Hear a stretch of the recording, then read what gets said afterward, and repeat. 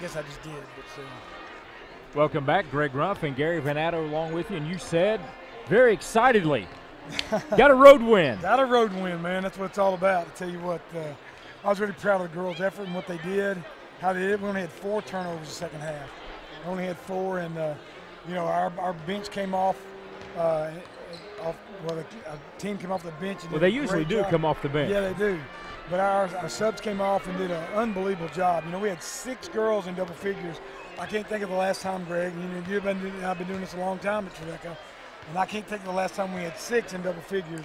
But it was great to see. It was nice to see Sarah Raby back like she's used to playing. Thought Helen Mitchell played her best game of the year tonight. And then Brianna McDonald just coming off the bench more and more and more and more. And what can you say about Morgan Long?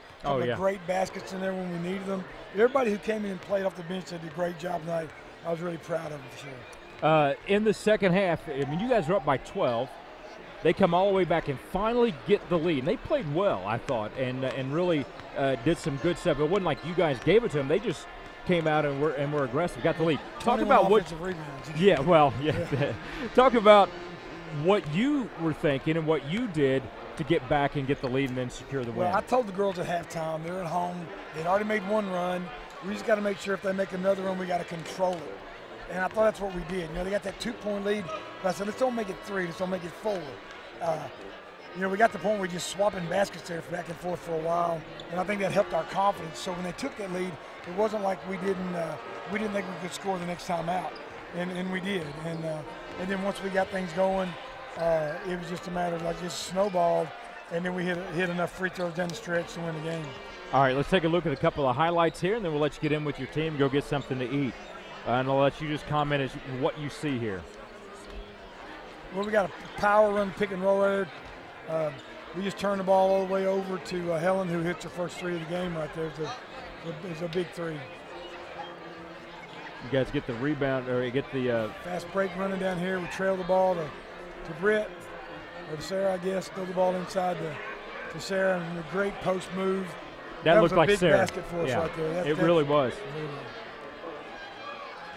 And there's Britt putting one up. Big offensive rebound by Haley right there. And I'll tell you what, and then the 3 ball by Paige, that was another big one too. That was a big play. So, that really was. You know, our down the stretch, our seniors really came up. You know, Haley didn't get in the scores column, but what she does defensively and the little things that she does makes all the difference in the world. That was another great pass right there on the drive for Britt. And then Sarah, like I said, out of the short corner over there. So I think it was her second basket in a row right there. Yeah, it was. They kick out to Brianna McDonald, who I thought really gave you something off the bench. She really did, especially in the first half when we needed it. Yeah, no question about it. Well, Cedarville on Saturday doesn't get any easier. That's a pretty good team you're going to play on Saturday. Yeah, I think so. I think that's down the stretch here. We played. Think about how we started after Christmas. Ursuline, you got Kentucky Wesleyan, now you play Central State, and now you go to Cedarville. I can't imagine a much tougher stretch than that in our conference. So, especially on the road, because all those games are on the road except for Ursuline games. So. I'm going to be anxious tonight to see how the Wesleyan Cedarville game went. And then, like I said, I told the girls in there at the end of the game, now you can start focusing on Cedarville. Absolutely. And that'll be on Saturday, and Cedarville will have those broadcasts for everybody to watch via their website. He's Gary Van Atta. I'm Greg Ruff. We'll see you in just a little bit for the men's game right here on the Trojan Sports Network.